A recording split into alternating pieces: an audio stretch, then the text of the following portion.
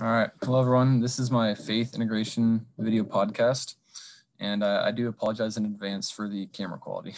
Anyways, I would say that our school is one of the best when it comes to creating personal connections within the science department. We are such a close-knit community of students and staff to where you know everyone's name and there are no strangers.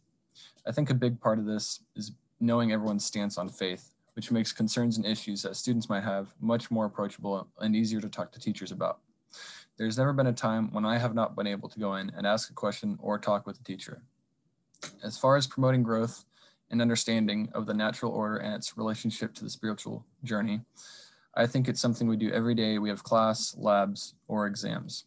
I'm glad we have teachers that are able to talk about topics in ways that further our understanding of God's creations. I'm sure most of us have already heard this, but the more we learn about science, the more we are learning about God's creation, which is close to every day here at George Fox. The second part of the mission statement I think is very important to understand.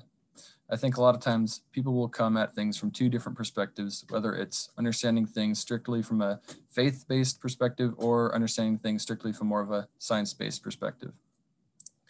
A lot of times I think people are blinded because they only grew up learning one of these two things and they were taught one side or the other. For that reason, I think George Fox is preparing us in a way where we can understand both sides. We can talk to people in a way where we both connect on similar dialogue and at the same time inform them how we can see science in our everyday lifestyle or how we can see God in our everyday lifestyle. For me personally, as a transfer student, it was interesting to see how two different schools operate and interact with their students. The previous school I had been at was a little larger and the student to teacher ratio was not as significant. I did not get the same personal connections there as I have at Fox, which I think detracted from my learning in a bit of a way.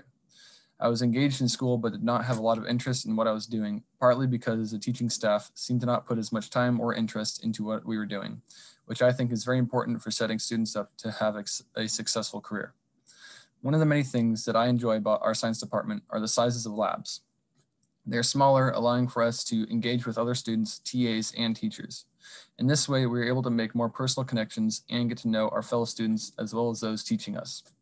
Since starting my biology degree here 3 years ago, I have made a lot of friends along the way, and many are because of how our classes and labs have been structured.